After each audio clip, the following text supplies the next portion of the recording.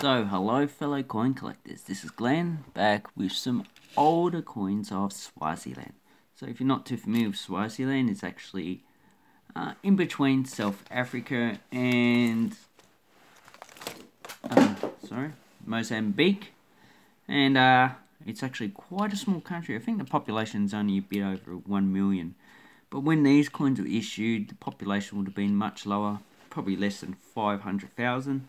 So these are actually all probably pretty much low mint coins. So down the bottom I have some modern coins. So the 2015 are the only coins that are actually legal tender in the country now. So they all should be dated 2015, as you can see there. So these coins here were all demonetized in 2016. So after these ones were actually issued. And they actually come in all different shapes and sizes because the population at the time had a low literacy rate. So to make coins different shapes is easier to distinguish when you actually can't read what's on it. So the first one we have the 1 cent. So, I didn't actually say what the currency is. It's actually called the Lilangeni, and it's worth 100 cents. So that's pretty much following roughly the South African currency. Now these are not the same size as South African coins, although South African rand is actually legal tender in the country, but you can't spend these in South Africa. So we have the 1 cent, which is the lowest denomination, first issued 1974, from 1 cent to 1 Lilangeni. The 2 and 5 were issued in 1995, as inflation actually took a toll on the currency. And the current exchange rate is about 10 Lilangeni equals 1 Australian dollar. But at the time, 1974, this would have been equal to 1 Australian dollar. So 1 cent, 1974, equal 1 cent, 1974 Australia. And now, 1 cent, 2020 is equal to 0.1 of a cent in Australia. So that's the exchange rate. So the 1 cent actually had the pineapple, as you can see. This one's 1974, first year of issue, had about 6.2 million. So this would have been enough coinage to actually last quite a while. These are bronze, 2 grams, 18.3 millimeters. I won't really say there's the size and the weight of the other coins because you can find it on the Numistar. And then we have the 2 cent. As you can see, square coin.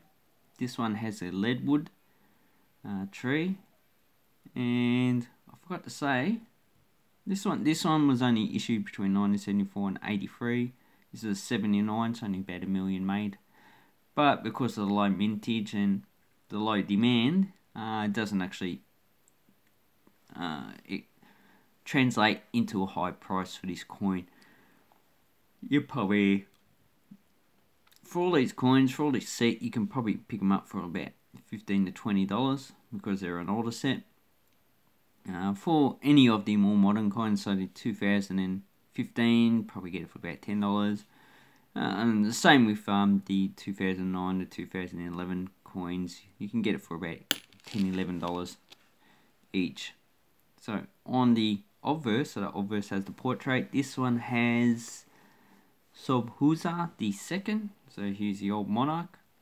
An interesting thing about Swaziland is that the Queen's mother has equal power to the actual king, so it's like a dual monarch.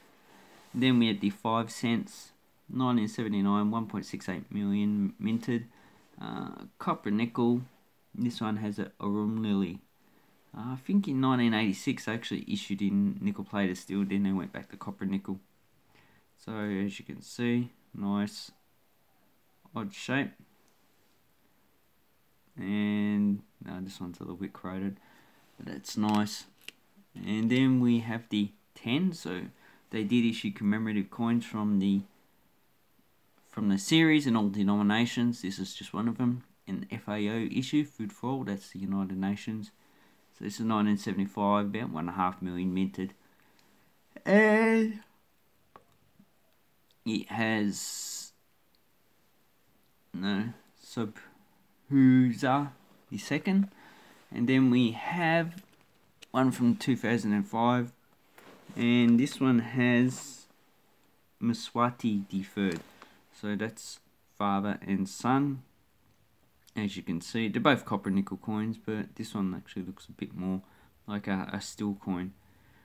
Probably because age has not actually toned the actual coin that much. And the image on the 10 cent is actually... I need to look that up. It looks like some type of leak. Then we have the 20 cent. This one has an elephant. 1975, so that has about 1 million minted.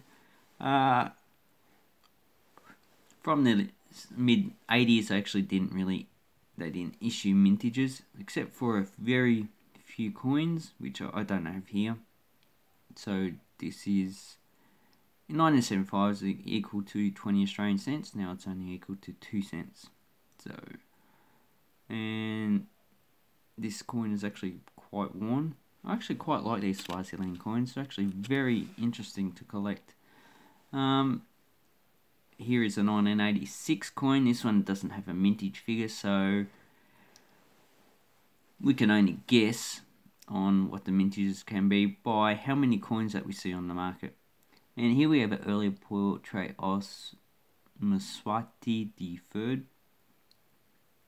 And as you can go, that's Swaziland there in the bottom. And you probably noticed that they actually changed the name of the country because they got sick of it being confused with Switzerland. So it's now called Eswatini. And they've only issued a 10 cent at the moment, but I don't have that coin. Then we have the 50 cent. This is a large coin. It's the same shape as the Australian 50 cent coin, or the not New Zealand, the Fiji 50 cent coin, or the old Zambian 15 Ngui coin that was issued before the inflation period. So this one's 2005. I don't have any mintage figures. They were all copper nickel up until the last coin was minted in 2007. And in 2011 they actually changed the composition. The last coin I have is a commemorative 5 Emalangeni. As you can see, the plural for this Bantu language, Eswati, I think that's what they call it. Or is it Sesotho? No, I think that's Lesotho, Eswati. So the plural actually starts at the first. So this commemorates 25 years of the central bank, 1999. There are no mintage figures for that. And as you can see, it has a hut. It has a traditional hut, cattle herding, which is I heard is a status symbol. So the more cattle you have, the more power you'd have. And Swazi shields. They're a lot like the Zulu shields, pretty much. But each of these tribes actually have their own different type of pattern and whatever else. And this one has Mswati the third on it. So he's on all current coins as well. And this coin itself is probably more expensive than the rest. So, as I said, you could probably get the whole lot for about $15 to $20. That includes the 1 and 2